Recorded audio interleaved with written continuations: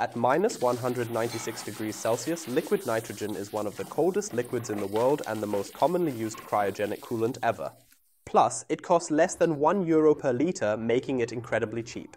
Such extremely low temperatures near absolute zero are not exactly harmless. The classic experiment is a rose that freezes when dipped into the super cold liquid nitrogen.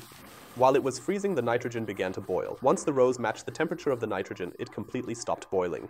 The freezing made the rose brittle, and you could practically turn it into powder. Even though liquid nitrogen has this effect on the rose, I can stick my hand in it for a short time, without any harm to me at all. The Leidenfrost effect keeps me safe. The name nitrogen reminds us that something gets suffocated, whether it's living beings that can't survive in nitrogen or even flames that can be quickly and effectively extinguished with it. The nitrogen displaces the oxygen and reacts with almost no substances, so the fire gets smothered completely. There are still some types of fires that can't be extinguished using nitrogen. Two elements that really react strongly with nitrogen are lithium and magnesium. As you can see here, the burning magnesium powder can't be extinguished with nitrogen. In fact, the opposite happens. The fire basically escalates into an explosion-like state when it comes into contact with nitrogen gas or even liquid nitrogen here.